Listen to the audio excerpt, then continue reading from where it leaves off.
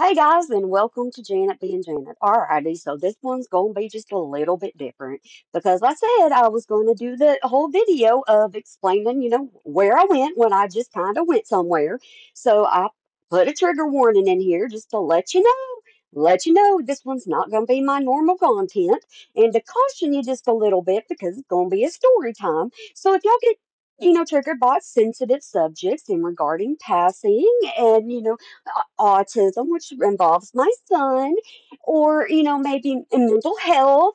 If you get triggered by that, and if you get triggered by, like gory pictures. It's not really gory, but when it gets to that time when they say, "Hey, cover your eyes," so it still be in my personality, but I wanted to tell you where I went because of the simple fact. People are still worried, guys, and I want to say I'm sorry, but hopefully you'll understand a little bit of why I really didn't give an update. So here we go. Okay, guys, I'm gonna try to get to the point in this whole story of each little thing I say talk about.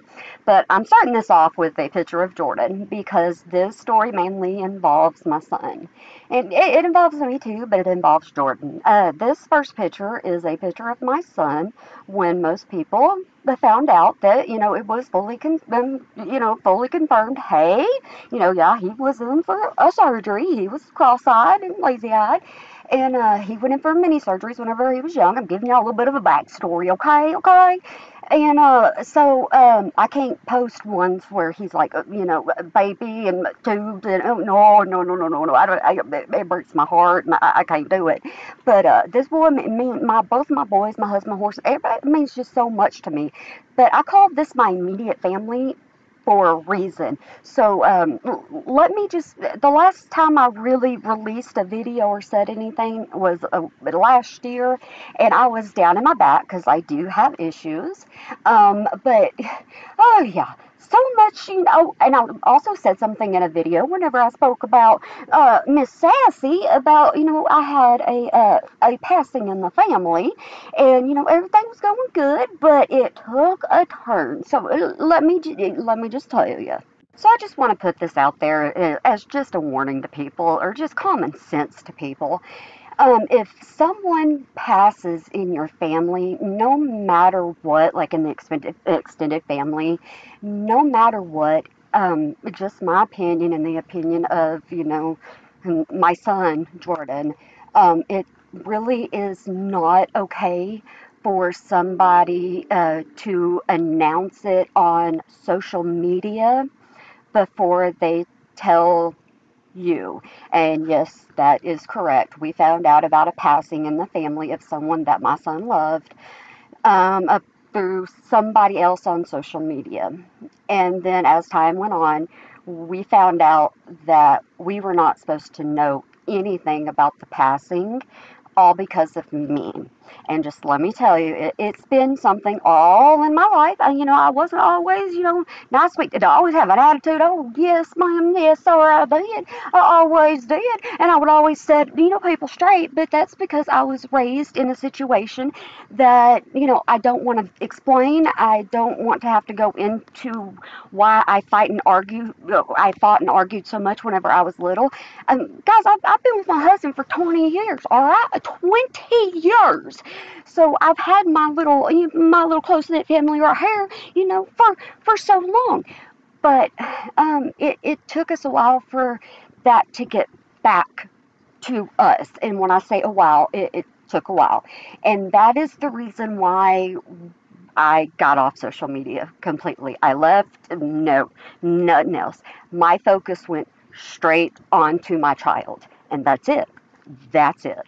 And just to sweeten the pot, guys, okay? Just to sweeten the pot, Jordan and I we used to see the same psychiatrist. Well, wouldn't you know, our psychiatrist left his office. So he had to leave us in the care of someone else. Alrighty, alrighty, alrighty. We can do this. We can do this. So you see a lot of me and Jordan just hanging out together because we go to a different psychiatrist and they change our meds. Holy goodness, we're going through this time where we're trying to process something. And, I'm just focusing on my child. And the next thing you know, they're switching our meds. Okay, well, let's just see what we're just going to get into here. All right, okay, let's just do this.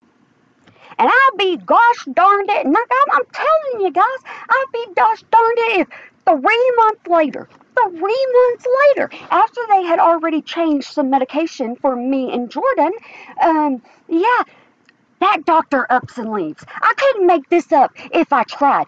That doctor ups and leaves. I'm just going, this is not healthy. This is not okay. We cannot do this. All right, we cannot do this. So now then, after we've already been through, another doctor, we finally find a doctor that is closer to us. And let me tell you, the person that we found is absolutely amazing. They are amazing. He works with all of my doctors. Jordan, he's got Jordan regulated out, and I am just so proud. And, Jordan's getting back to, his spicy little self. It took a while.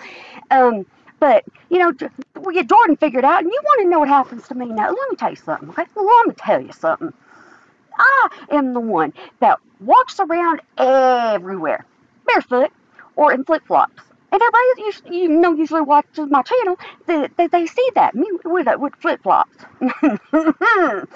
All this time, me growing up, I always walked around in flip-flops. Or I was always, in flip-flops around the horses, around the cows, didn't care, And I can tell you a story about, why it doesn't bother me with my feet and everything. But, somehow or another, okay, I do have medical illnesses, and I forgot to tell you, while these doctors changing my meds all the time, my cardiologist had to get involved too. So with my cardiologist getting involved, yeah, I was all over the place. But for whatever reason, just whoop, out of the blue, my big toes get infected. Not a clue in this world. Bizarre. Okay, so yeah. Warning, you're gonna see something. So right before Thanksgiving, I go in and they have to remove. They had to remove my big toenails. Okay, it was to a point where I had no choice. Okay, alrighty. So they go in and remove my big toenails. Now, guys, a little bit more medical about me. I have an autoimmune disease, okay? And, this doctor is telling me, the foot surgeon is telling me. Now, I had already tried to, fight it with antifungal and this, that, and other. We tried oral stuff and blah, blah, blah. So this doctor is telling me, it won't be nothing. It won't be nothing. He's like, I can remove them in office. And I'm going, no. I watched too many YouTube videos about y'all doing that around the toes and, cutting them out, right? So that's when, I was placed, in day surgery and I got them removed. Okay, yeah, I backtracked just a little bit. But he's telling me I'm going to be okay in just a couple of weeks.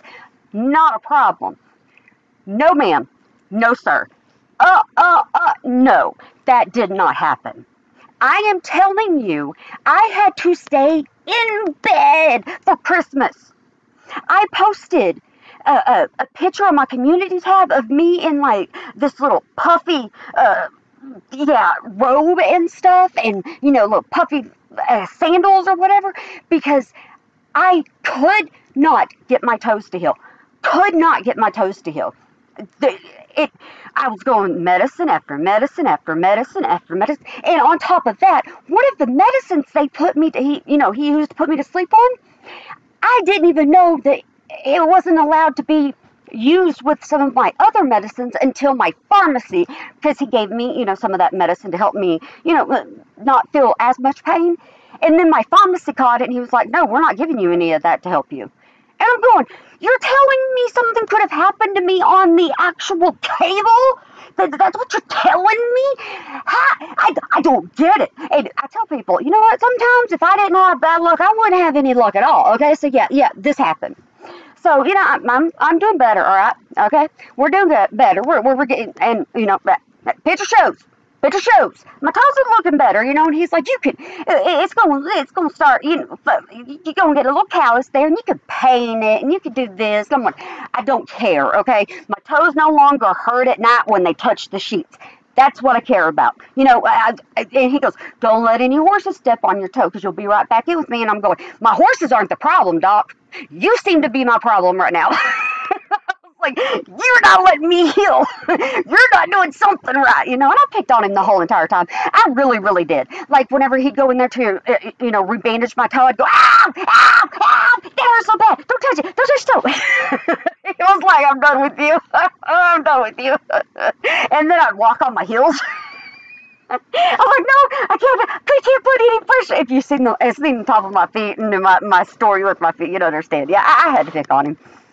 But okay, after the first of the year comes, yes, this is going on, but I'm trying to explain myself because people have been worried about me, and I feel really, really, really bad. But, with my son not in the mental state, and I'm sorry, my kids come first, my horses, my family, they come first. Okay, so first of the year comes. I'm doing good. And then I realize, okay, I'm starting to get migraine headaches. I've had migraine headaches for a long time because yeah, I have a medical problem to where I could become paralyzed in an instant. And there's nothing nobody could, I would be paralyzed from the waist down in an instant. Okay, there's nothing anybody can do about it. It's just something that happened to me roughly 14, 15 years ago, and there's nothing that they can do. But so I'm starting to feel really, really bad. I'm like, I got a headache, I got all this going on. And then I realized, okay, so I have physical exertion asthma, all right, I do. I got physical exertion asthma, all right. So I'm like, I can't breathe. This is weird. I can't breathe. I'm going outside, going. I felt like I was, I wasn't in Texas anymore. And so I'm stubborn. Okay, guys, I am stubborn. I really, really am. I'm one of them people that if I am 0.1% right, I am still right, and you have to give me credit for that 0.1%. Okay? Yeah, I'm that way with my family. Okay, if you understand, they're so used to it. It's just a thing for us. All right. So I finally break down and I go to the doctor, and believe it or not, I have pneumonia. Okay. And it is so bad, the doctor asked me if I even still had my right lung. Okay, so I'm taking this medicine, all right? And then I go back to the doctor because this is the way it works with my body. Okay, I got one of those little inhalers that you dry puff and all that good stuff. And then all of a sudden, a month later, I go back to my doctor because I'm going, I think my asthma's acting up. Okay, I really do. So I was still using my other inhaler. Not the one that doctor gave me, but my other inhaler. And I'm sitting here going, my asthma's acting up a whole lot more when I go outside. I can't really do anything. And when I go back to my doctor, she goes, you have pneumonia. I'm going, I just had pneumonia. How do I have pneumonia again? She goes, walking pneumonia. I'm going, I can't do this. And the thing is I have so many medical issues with my body, I can't tell when something is really, really wrong. One day I may go down some of this stuff, but I can't tell when something is really, really wrong. So of course, they treat me, and I go back to the doctor again. All right. And you'll see while I'm sitting in the doctor's office, she's taking a little bit to get to me, which is fine. It's not a problem whatsoever at all. And one of my friends texts me and she goes, what are you doing? I was like, I'm at the doctor.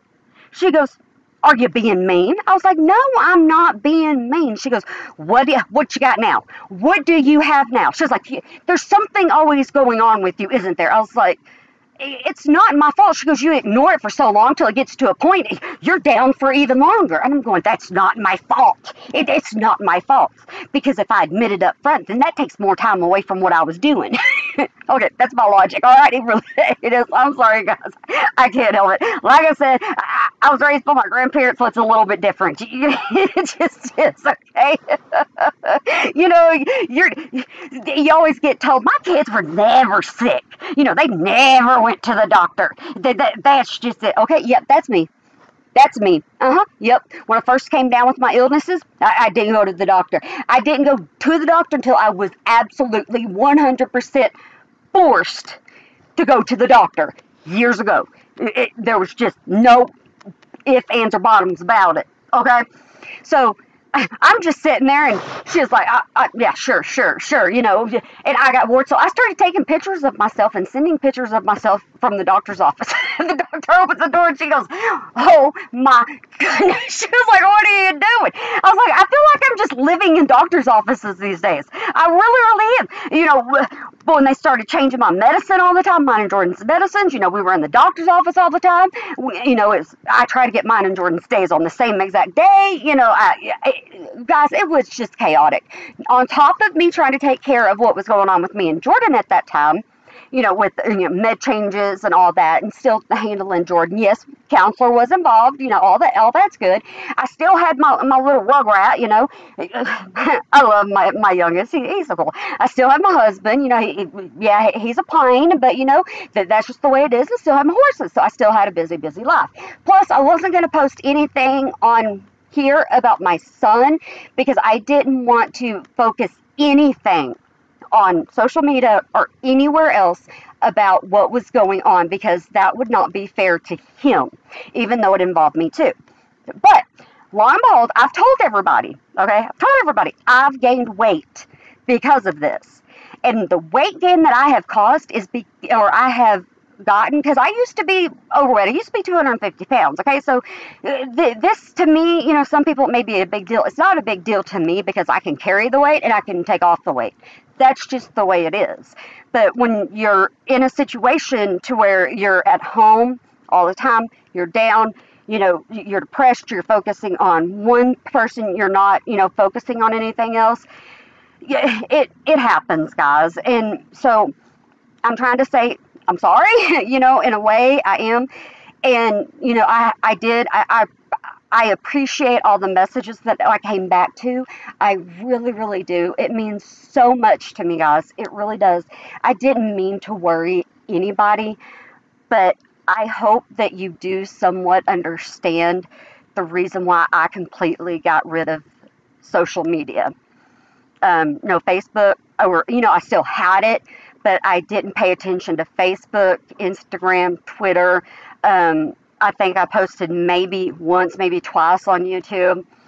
I just quit posting on everything. I quit paying attention, because when you seriously find out about a passing of somebody who actually told the surrounding family members that they were going to stop eating and they would be with the Lord in 4 days. And the number one thing was, don't tell Janet. The number one rule was, don't tell Janet. My thing was, I don't care. Don't allow me there. Don't allow me there. But because of actions, my son, who knew that person, who loved that person, who is autistic, who holds on to memories, and it may sound stupid to some people, my son who still lives in the moment of what happened in the past, he still remembers that. He remembers that person. He remembers being around that person. He remembers all the love for that person. And all because he has me as a mother, he didn't get to say goodbye. And as a mom, that ripped me up inside. And I actually had, when we first found out, nobody, we didn't know this information. And like I said, we were kind of okay with it. We knew it was going to happen at some point. It does. It happens. But when all these months later, somebody finally tells you the truth, and the bad part is they're not even part of that immediate family, but somebody from the immediate family called him and told him. When that was said, that's when everything just kind of went downhill. So my whole part is, even if that wasn't the case, even if it wasn't, don't call Janet, it still appears that way. And because nobody, absolutely nobody is willing to talk about it, nobody is willing to talk about my son being heartbroken, or was willing, it didn't affect my youngest as much, but because nobody was willing to talk about it, he didn't have his chance to grieve. He didn't have his chance to say goodbye. It was just one of these things. And then on top of that, where I'm gonna get just a little bit emotional for a second, on top of that, family pictures were posted, and something was said about the entire family, and then I was getting bombarded on social media with messages saying, "Are your kids okay? Where are your kids? I bet you Jordan's grown now." Because I don't really post pictures of my kids online. I really, I don't. Jordan doesn't like his picture taken. I'm sorry, Jordan doesn't. But I'm just one of those moms. I used to be posting all kinds of pictures of my kids, and then I just realized, I was like, the people that love my kids dearly are the ones that have watched my kids grow up. I mean, they really have. They know my kids' personality, so I just quit posting online. But alrighty, guys, I meant for this to be really short, and it's not really short, and I do apologize for that. But just a little PSA out there, guys. Don't, please, just whatever you do, if you don't like somebody, don't take it out on their kids, okay? Just don't do it. It's just it's not fair to the kids. It's not. So, like I said, I was just gonna let everybody know, that's where I've been, and if I know it's made some people upset with me. I do understand that. But as a parent, I made a choice. I did make a choice. So am I okay now? Yes. Is my son okay now? Yes. The horses are okay. Everybody's fine. We just had to go through a period. And it wouldn't have lasted as long, from what I feel, if we weren't changing medications constantly. So that's the thing. Oh, and then, okay, I told everybody, hey, I always tell everybody, I have a dry mouth, okay? I have a dry mouth. My mouth is dry. I can't help it. My lips are sticking. Okay, so another thing that I found out. All right, y'all ready for this? Because I can't leave nothing on a sad note, okay? I can't. All right, but yeah. I found out I have TMJ. I'm just going, this is not going to stop. This is not going to stop. My little medical sheet just keeps growing and growing and growing and growing. I'm like, it's easier to list what I don't have at this point. But alrighty, guys, I just wanted to say that's my little spew, and hopefully, this helps somebody. It really does. If you feel sick, don't wait like I do. I don't know all that. But I hope you have a wonderful day, night, weekend, holiday, yeah, whenever you might be watching this, and I hope you remember to smile today, or make somebody else smile, because it really can make a difference. Alright, guys, you have a good one. Bye.